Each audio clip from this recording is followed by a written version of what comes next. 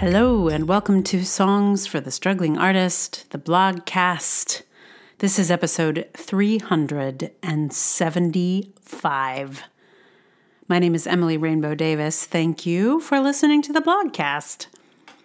I was just listening to a podcast called Podcast Graveyard, where they mourn or debrief podcasts that have finished. In other words, they've been canceled or just ended or who knows. But the episode I listened to, they were talking about how many episodes this guy had done. He was like, you've done 88 shows. That's so much content. And I was like, 88? Come on. Here I am at 375. So, I'm glad no one's making a podcast about this show being over. But it was pretty funny to me. Like, really? Only 88? That's nothing.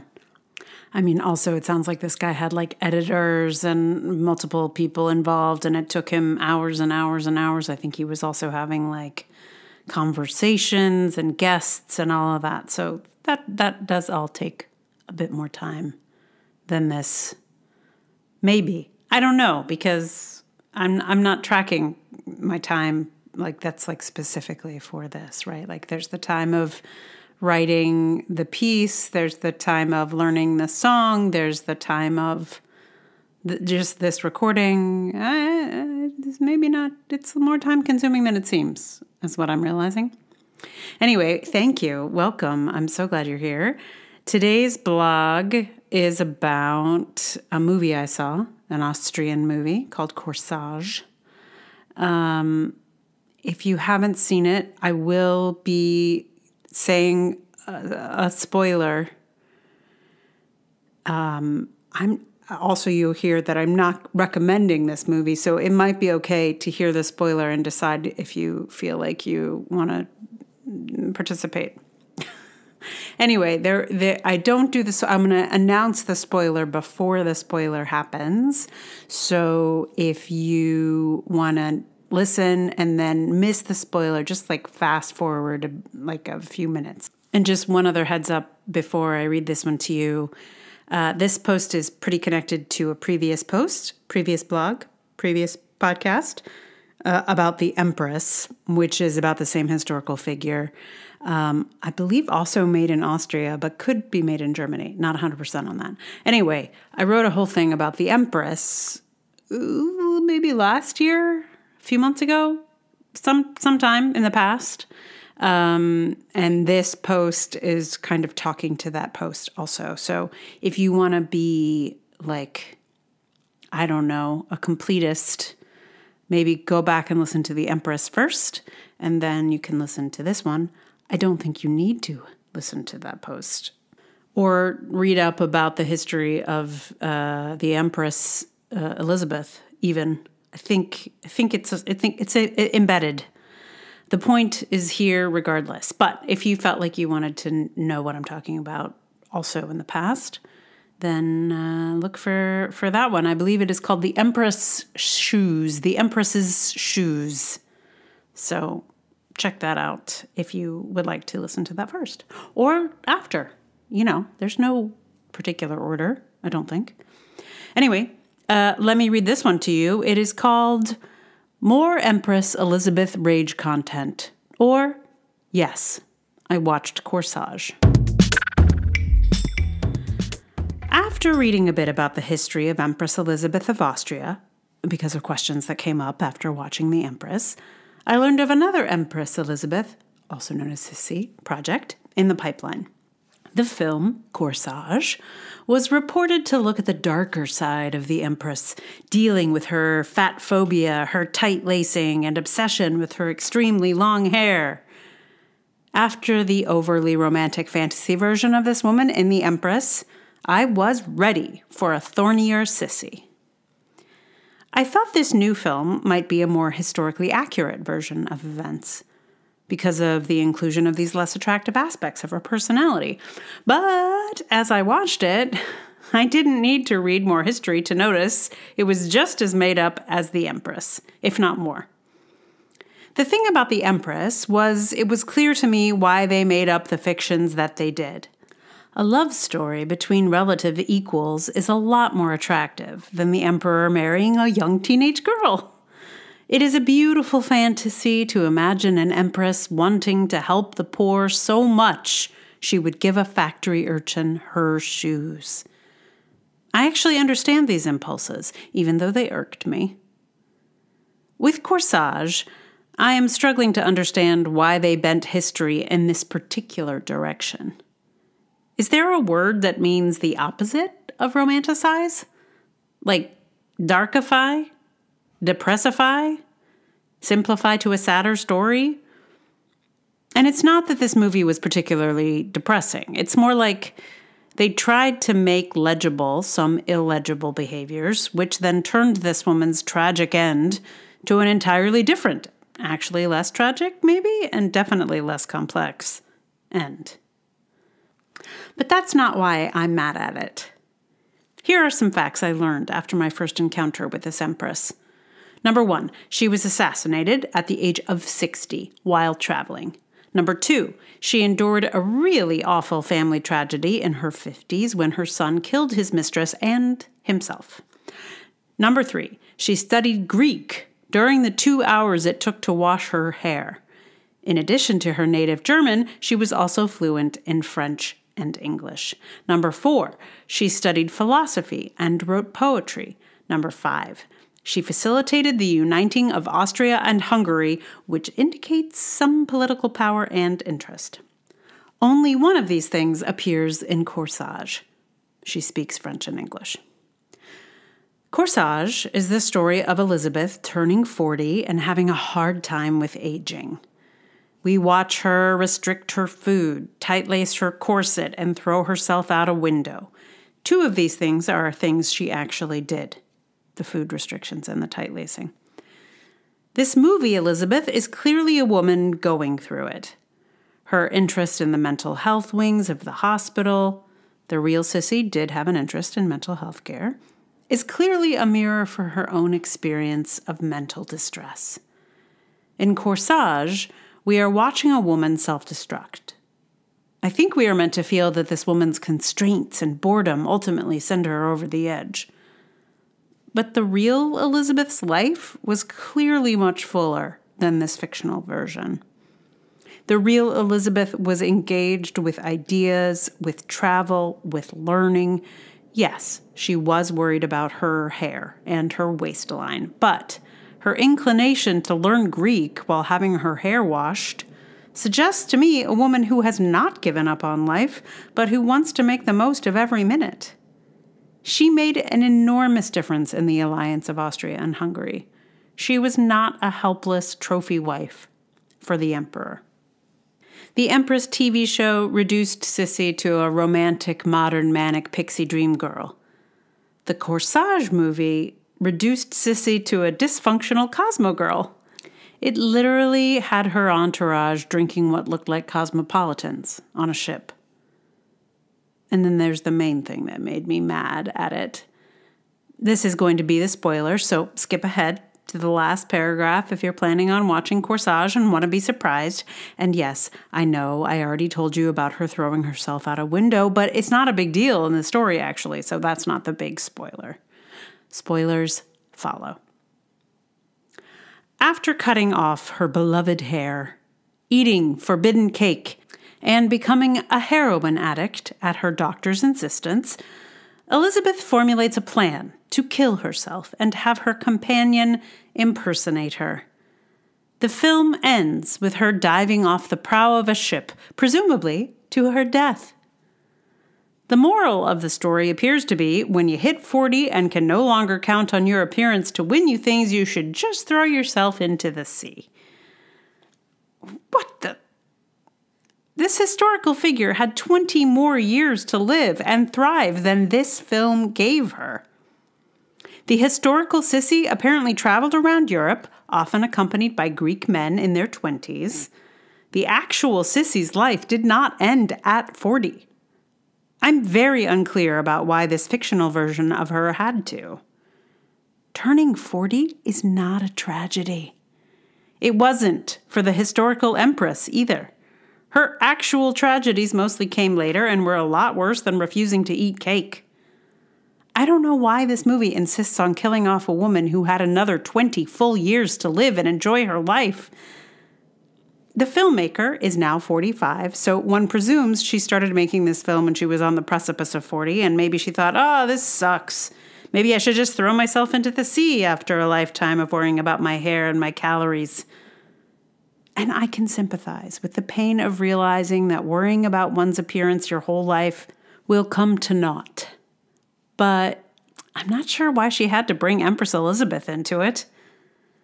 I mean, if I'm going to watch a fictionalized empress, I'd rather watch one decide to cut her hair, start eating cake, and then go ahead and enjoy her 40s and 50s hanging around beautiful young Greek traveling companions around the world. And she doesn't even need to do the fiction of cutting her hair and starting to eat cake. I think we need stories of powerful women in their 40s and 50s doing what they want. Would I like for her to have cake? Of course. But I'd rather watch her have her real weirdo eating disorder and 20 more years of her interesting life. Having her need to end her life as soon as she experiences a hint of aging is not only ageist, but also dangerously nihilistic. I mean, I suppose the filmmaker is Austrian. Maybe there's some cultural nihilism that is hard to steer clear of, but I find it a disturbing impulse to make historic-ish art more nihilistic than life. I think they think they're somehow empowering Sissy by having her be in charge of her own death instead of getting murdered 20 years later. After all, she gets cake this way. But the message I got from this story was better to be dead than a middle-aged woman. Oh, fuck that. I'm going to need more stories about middle-aged and older women doing cool things. The Green Glove Gang was a good start, and Dead to Me scratched an itch, but I'm going to need more. How about a look at the last 20 years of Sissy's life? Instead of showing us her youth or the end of her youth, how about a project where we see her bring Austria and Hungary together, or hell, the drama of dealing with the murder-suicide of her son or her assassination by an Italian anarchist? The woman had an extraordinary life. I'm not sure why we're reducing her to a romance or an eating disorder. History itself is very interesting and dramatic. I don't know why we have to simplify it and change it in such weird ways for our TV and movies. Particularly in ways that make me mad. Man, now I want cake. My goodness. So one side note on this is I have been trying to learn a little Greek since this summer, since I went to Crete. And I've been continuing just because it's interesting. And it is a hard language. It is not easy. So there's something about, it's like not another Romance or Germanic language she's trying to learn while she washes her hair for 2 hours. It's Greek. It is Greek. I mean, it comes in handy later, it sounds like. She was highly motivated to learn Greek. But it is not an easy language, I will just reiterate. So I am more impressed that she tried to do it while she was washing her hair. I'm not sure I could multitask and do Greek. Like Greek and hair washing at the same time. I guess she wasn't washing her hair. She had people for that. Anyway, that's, who knows? They may make some more content about this lady and I will write about it again, maybe. I don't know. We'll find out. So far, I haven't heard of anything, but she is a very popular historical figure. So, who knows? Could be. Anyway, what song am I going to play for you? Well, I looked for songs about cake. And I didn't really find anything good. And then I thought, ultimately this is mostly enraging because of the ageism. So maybe a song about aging. And so I decided to go with Landslide, which is a song I loved in my teenage years and feel less interested in now, which is kind of funny. But I think at the time I I don't know, I was into it. Now I'm like, what? This song doesn't make any sense. What is this song really about? And it's moving somehow, but I don't really get it. But it was good to sort of tap into my teenage self to try and do it justice. So I'm going to play you Landslide in just a moment. But meanwhile, thank you so much for listening. If you like this podcast, please tell someone about it. Like, review, subscribe. You can do that in your podcast app, but there's also a link called Rate My Podcast, which is you can link to in the show notes. If you'd like to support this podcast, that would be amazing. I mean, I listen to a lot of podcasts, you guys, like a lot.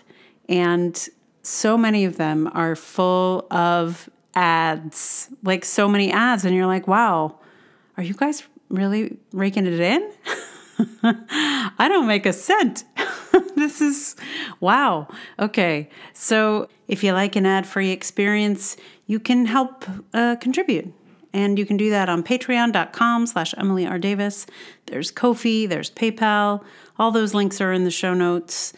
There are so many heroic people who help this happen.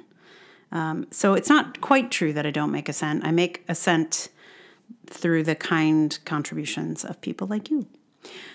Not a lot of cents, but some. So thank you. Those links, again, in the show notes. And there's also Substack, should you prefer Substack.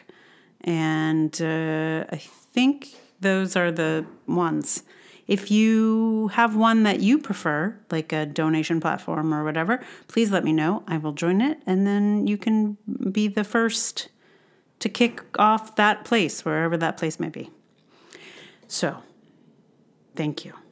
And mostly thank you for listening. So, this song, a much beloved Fleetwood Mac tune, and features the line of, can I handle the seasons of my life? And in this movie, Sissy could not handle the seasons of her life. And I feel we need some more hope than that, is my sense. So, I'm on guitar here, a couple of Emilys, and enjoy.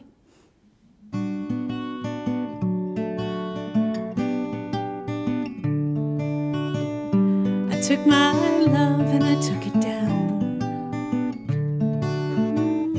I climbed a mountain and I turned around, and I saw my reflection in the snow-covered hills till a landslide brought me down.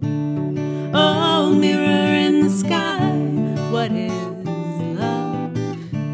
Can the child within my heart rise above?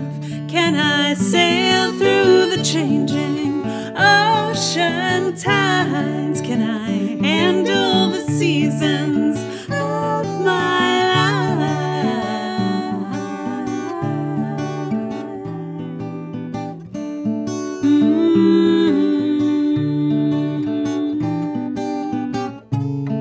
Well, I've been afraid of changing, 'cause I built my life around you.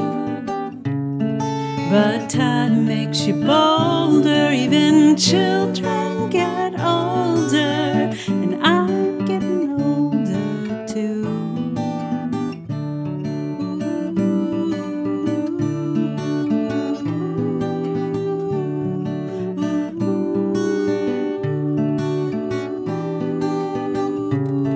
Well, I've been afraid of changing, 'cause I built my life around you. But time makes you bolder, even children get older, and I'm getting older too. Oh, I'm getting older too. Oh, take my love and take it down. Oh, climb a mountain and you turn around. if you see my reflection in the snow-covered hills, a landslide will bring you down. And if you see my reflection in the snow-covered hills,